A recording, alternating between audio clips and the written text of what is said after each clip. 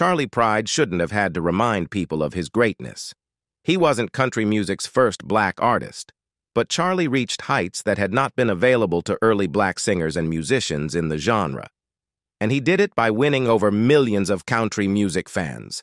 However, behind the legend, his life wasn't always as easy as many believed. What shocking secret did he hide?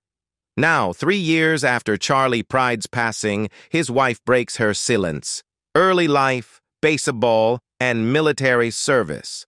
Charley Pride's journey began on March 18, 1934, in Sledge, Mississippi, where he was born as the fourth of 11 children to poor sharecroppers.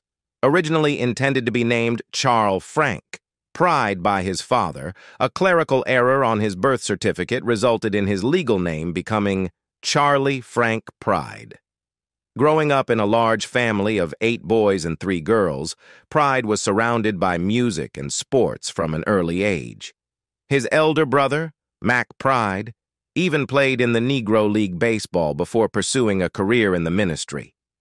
At the age of 14, Pride's mother bought him his first guitar, igniting his passion for music. Despite his love for music, Pride harbored dreams of becoming a professional baseball player. In 1952, he pitched for the Memphis Red Sox of the Negro American League. The following year, he signed a contract with the Boise Yankees, a Class C farm team of the New York Yankees. However, an injury that season led to a decline in his pitching abilities, eventually landing him with the Yankees' Class D team in Fond du Lac, Wisconsin. During his baseball career, Pride experienced a unique trade with the Birmingham Black Barons while playing in the Negro Leagues. Alongside teammate Jesse Mitchell, he was traded for a team bus, a trade that Pride humorously reflected on in his autobiography. Despite his efforts to pursue a baseball career, Pride's aspirations were interrupted when he was drafted into the United States Army in 1956. Stationed at Fort Carson, Colorado, he played on the fort's baseball team and achieved success by winning the All-Army Sports Championship. When discharged in 1958, he rejoined the Memphis Red Sox. He tried to return to baseball, though hindered by an injury to his throwing arm. In 1960, Pride had a brief stint playing 3 games for the Missoula Timberjacks, a farm club of the Cincinnati Reds, in the Pioneer League. Despite trying out for the California Angels in 1961 and the New York Mets in 1962, he wasn't selected by either team. Following his time with the Timberjacks, Pride found work in construction in Helena, Montana. He joined the local semi-pro baseball team, the East Helena Smelterites, and secured a job at the Asarco lead smelter with the help of the team manager. The smelter reserved 18 positions specifically for baseball players and arranged their shifts to accommodate their games. Impressively, Pride excelled with a batting average of 444 in his first year.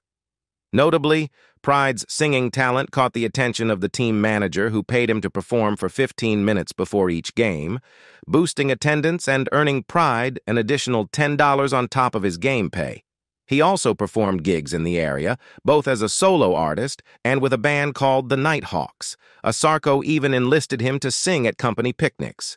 However, Pride's job at the smelter was demanding and hazardous. He endured physical challenges such as unloading coal from railroad cars and shoveling it into a scorching furnace, while avoiding burns from the intense heat and slag. Despite the difficulties, Pride maintained a rigorous schedule, balancing his work at the smelter with his passion for music. In a 2014 interview, Pride explained, "I would work at the smelter, work the swing shift, and then play music," said Pride. "I'd work 11-7, drive, play Friday, punch-in, drive, Polson, Phillipsburg."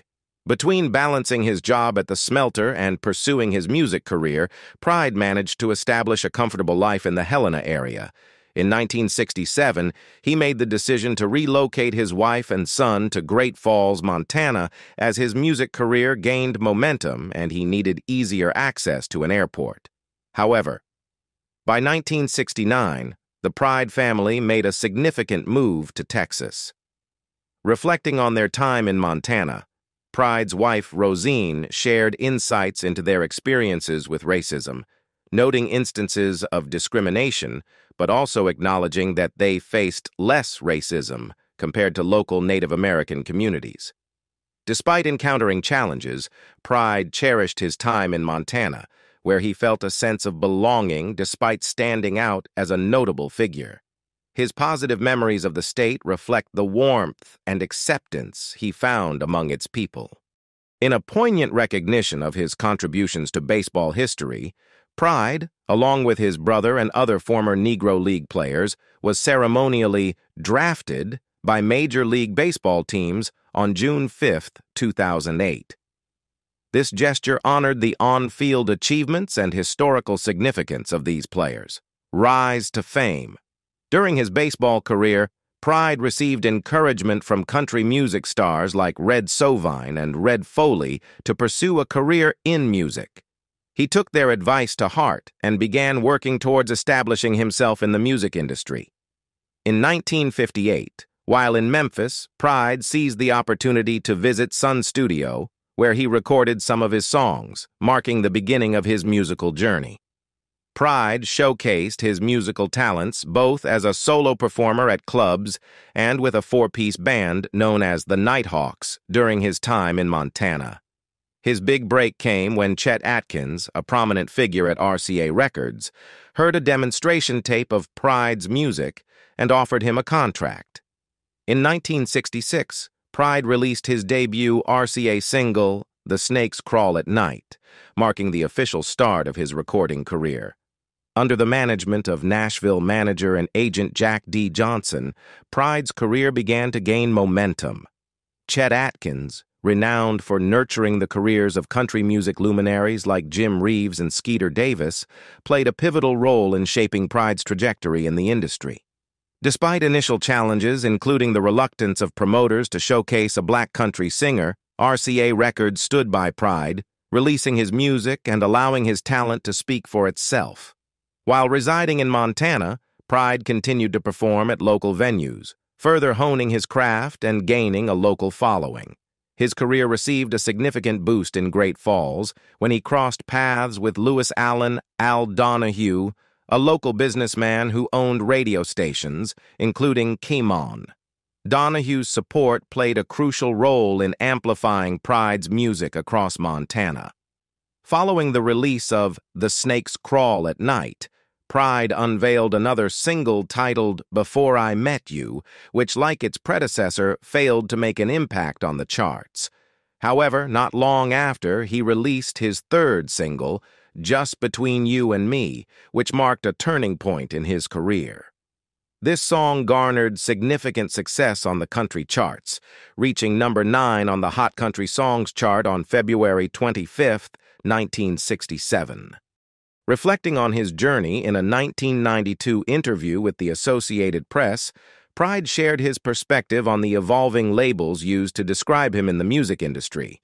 He recalled how he was initially referred to as the first colored country singer, which then changed to the first Negro country singer, and later, the first black country singer. Finally, he remarked on being labeled the first African-American country singer, noting that despite the changing terminology, his status as a trailblazer remained unchanged. Career peak. The success of Just Between You and Me catapulted Pride into the spotlight, earning him a Grammy Award nomination the following year. In the late summer of 1966, he performed his first major show at Detroit's Olympia Stadium. Since no biographical details had been included with his early singles, many of the 10,000 country fans in attendance were unaware that Pride was black until he stepped onto the stage, causing a momentary hush in the audience. However, Pride addressed the issue head-on, acknowledging his race and humorously referring to his permanent suntan, which helped break the tension and kickstart his performance. This concert marked the beginning of a prolific career filled with performances for large audiences, where Pride's race gradually became less significant compared to his musical prowess. In 1967, he made history as the first black performer to grace the stage of the Grand Ole Opry since its founding member DeFord Bailey in 1941. Throughout the late 1960s and early 1970s, Pride achieved remarkable success on the charts, with 8 consecutive singles reaching #1 on the U.S. Country Hit Parade, many of which also charted on the Billboard Hot 100. Pride's popularity extended beyond country music circles, as reflected in the crossover success of his songs like All I Have to Offer You Is Me, Is Anybody Going to San Antone, and Kiss an Angel Good Mornin'. The latter became his biggest hit, reaching #1 on the country charts and selling over 1 million copies. In addition to his chart-topping success, Pride received numerous accolades, including the Country Music Association's Entertainer of the Year Award in 1971 and the Top Male Vocalist Award in 1971 and 1972. Kiss an Angel Good Mornin' solidified its place as Pride's signature tune, achieving widespread popularity both on the country charts and in the pop music scene, where it peaked at #21.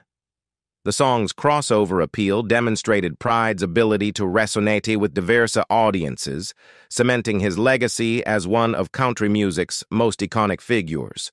1970s and Northern Ireland. Throughout the 1970s and into the 1980s, Charley Pride remained a dominant figure in country music, consistently delivering hit after hit.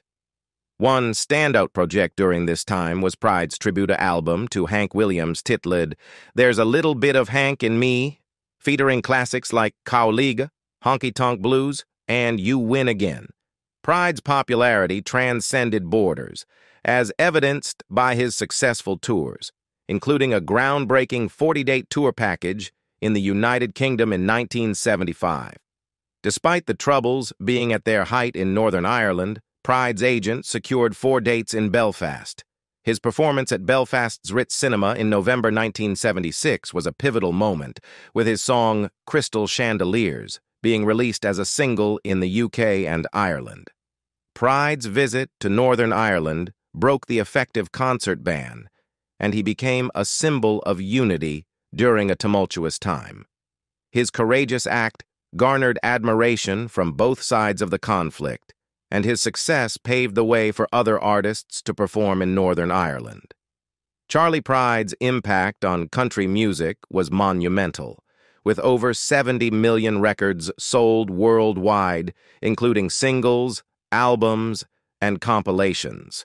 His ability to connect with audiences through his music as well as his contributions to bridging cultural divides. 1980s and beyond. Charley Pride's illustrious career extended beyond his chart-topping hits, as he made significant contributions to various prestigious events and milestones in the music industry. Notably, he performed the national anthem before Game 6 of the 1980 World Series, showcasing his versatility and talent to a wide audience.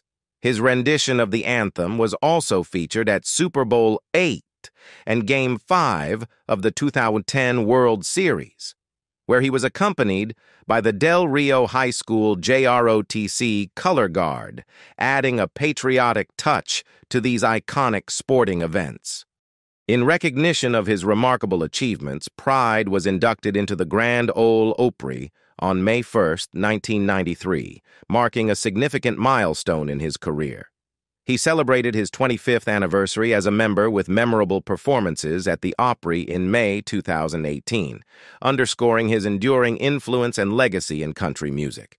Moreover, Pride shared insights into his remarkable journey and experiences in his book titled Pride, the Charley Pride Story, published in 1994. In this candid memoir, he reflected on his upbringing in Mississippi, confronted the impacts of racism throughout his career, and bravely shared his battle with depression, offering a glimpse into the man behind the music.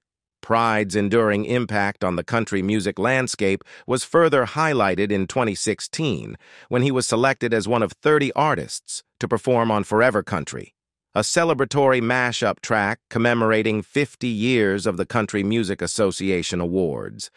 Additionally, he made a triumphant return to the music scene with his album Music in My Heart in 2017, marking his first release in 6 years and reaffirming his status as a beloved icon in the genre. In a testament to his lasting legacy, Pride was honored with the prestigious Willie Nelson Lifetime Achievement Award at the 54th Country Music Association Awards in 2020.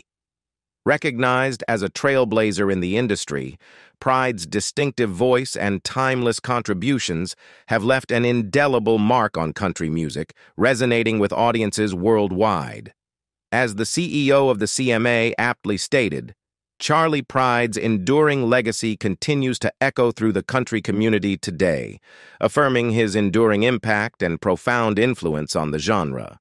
Charley Pride's wife, Roseanne Coran. Amidst his baseball pursuits, fate intervened when he crossed paths with Roseanne Coran, a cosmetologist from Mississippi, igniting a spark that led to their union in 1956. Together, Charley and Roseanne forged a resilient partnership, supporting each other through life's trials and triumphs. As Charley continued to chase his baseball dreams, the couple settled in Helena, Montana, where Charley found himself straddling the worlds of manual labor in a smelting plant and performing in local bars. However, it wasn't long before Charley made the pivotal decision to pivot his focus from baseball to country music. With Roseanne steadfastly by his side, Charley pursued his newfound passion with determination. While he bid farewell to his aspirations of joining the major leagues, he embraced a new path in music. Recognizing his talent and potential, renowned producer Chet Atkins signed Charley to RCA Records, propelling him into the spotlight of country music. Throughout Charley's rise to fame, Roseanne played an integral role in his success. Acting as not only his spouse but also his business manager, she provided invaluable support behind the scenes while actively networking with industry insiders to elevate Charley's career in country music. As Charley Pride's music career flourished, so did his family. Throughout the late 1950s to the mid-1960s, Charley and Roseanne were blessed with the arrival of 3 remarkable children, adding joy and warmth to their household. As their family expanded, so did their horizons, prompting a move from Montana to the vibrant city of North Dallas, where they established their roots for the remainder of Charley's life. The decision to settle in Dallas was not merely about convenience, but also a response to the racial discrimination Charley and Roseanne encountered in various cities they had previously resided in. Recounting their experiences, Roseanne revealed incidents where they were denied service in restaurants and faced rejection from realtors when searching for homes.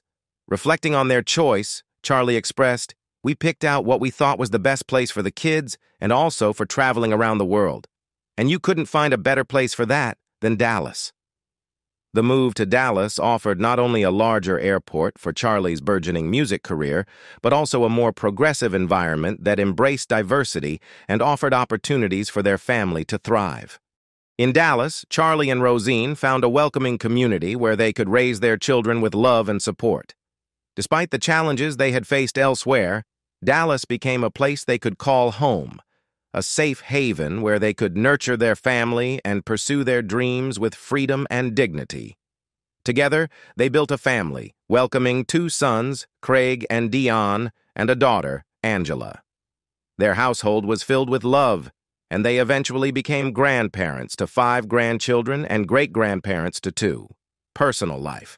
Charley Pride's personal life was as eventful as his illustrious career. Pride faced health challenges, including a tumor removal from his right vocal cord in 1997. Despite undergoing medical procedures, he remained resilient and continued to share his gift of music with audiences around the world. In a heartwarming gesture, Pride surprised the Arkansas Senate during a routine checkup at the University of Arkansas for Medical Sciences in February 2009 by delivering an impromptu performance of 5 songs, joined by Governor Mike Beebe. Beyond his music career, Pride was a devoted fan and part owner of the Texas Rangers baseball team. He frequently attended games and even had the honor of performing the national anthem at some of their events, showcasing his multifaceted talents and passions. In addition to his contributions to the music industry, Pride's legacy extends to his family lineage. He is distantly related to the acclaimed blues guitarist and singer Christone Kingfish Ingram, further highlighting his connections to the rich tapestry of musical talent. Tragic death. Charley Pride's passing on December 12, 2020, in Dallas, Texas, due to complications from COVID-19, marked the end of an era in country music. At 86 years old, he left behind a legacy that transcended genres and racial barriers. Pride's journey from the cotton fields of the South to becoming country music's first black superstar and a member of the Country Music Hall of Fame epitomized the American dream. In the wake of his passing, Pride's family expressed their wishes for donations to be made to the Pride Scholarship at Jesuit College Preparatory School, St. Philip's School and Community Center, the Food Bank, or another charity in lieu of flowers. This gesture reflected Pride's commitment to education and philanthropy, underscoring his impact beyond the realm of music. Despite the sorrow surrounding his death, Pride's final performance alongside Jimmy Allen at the Country Music Awards on November 11, 2020, provided a fitting farewell to his remarkable career. The event honored him with the Lifetime Achievement Award, recognizing his enduring contributions to the genre. However, the ceremony stirred controversy due to its indoor format and live audience amid the ongoing pandemic. Although safety precautions were in place, the decision to hold the event garnered criticism from some quarters. In his final days, Pride battled COVID-19 in the intensive care unit of a local hospital, isolated from his loved ones as his condition worsened. Eventually, he was moved to hospice care, where he peacefully passed away with his wife, Rosine Pride, by his side. His departure marked the end of an era in country music, but his legacy as a trailblazer and icon will continue to resonate for generations to come. Shocking secret revealed. 5 months after the passing of country music legend Charley Pride, a shocking revelation surfaced, casting a new light on his personal life. The revelation came to light during a legal dispute involving a Texan man, 41-year-old Tyler Pride, who contested the late singer's will. Tyler claimed that he had been omitted from the will to conceal a family secret and protect Charley's reputation. The secret at the center of the dispute dates back to the late 1970s, when Charley Pride had a romantic involvement with an unmarried flight attendant from Dallas, resulting in the birth of a son named Tyler in 1979. A legal battle ensued in 1990 when the woman sued Charley for child support, initially contesting paternity. However, Charley later acknowledged fatherhood after a DNA test confirmed it in 1992. Following the court's order, Charley provided child support until Tyler turned 18, and the boy's last name was changed to Pride. Despite acknowledging Tyler as his son, Charley may have sought to limit their interactions to occasional phone calls, possibly out of concern for his reputation and career as a famous country singer. However, Rosine, Charley's wife and executor of the will, acknowledged Tyler as Charley's son but argued that he had already received fair recognition and compensation during Charley's lifetime. The legal battle over Charley Pride's will, which excluded Tyler's name but listed his other children with Rosine, became a contentious issue. Rosine viewed Tyler's lawsuit as an attempt for financial gain and argued that he only reached out when he needed cash, suggesting a complicated relationship overshadowed by monetary disputes. For Tyler, the lawsuit represents a quest for acknowledgement and a share of his father's estate. He asserts that he deserves recognition as Charley's son, supported by legal documentation dating back to 1992. The legal decision confirming Tyler's paternity signifies his official inclusion in Charley Pride's family, a matter of significance to him. The situation underscores the complexities that fame can introduce into personal relationships, especially concerning inheritance and family dynamics. Despite the turmoil surrounding Charley Pride's legacy, his family honored his memory by directing mourners to donate to charitable causes in lieu of flowers at his funeral. Questions have arisen about Charley Pride's death. Amidst the somber news of Charley Pride's passing, questions arose regarding the circumstances leading to his contraction of COVID-19. The Country Music Awards, where Pride last performed, had implemented rigorous testing protocols for all musicians due to the ongoing pandemic. However, despite these precautions, several artists had to withdraw from the event due to positive test results. Maren Morris, a Grammy Award-winning country star, who shared the stage with Pride at the CMA Awards, expressed concern on social media about the possibility of him contracting the virus at the indoor ceremony. In a tweet, she emphasized the need for caution and urged people not to jump to conclusions without an official statement from Pride's family. Morris's sentiments echoed those of many in the music industry who were shocked by the news of Pride's passing. Dolly Parton, another icon of country music and a close friend of Pride, shared her grief and disbelief on social media. Parton expressed her heartbreak over losing a dear friend to COVID-19 and lamented the devastating impact of the virus. While speculation swirled, one thing remained clear: the profound impact of his legacy on country music and the hearts of fans worldwide.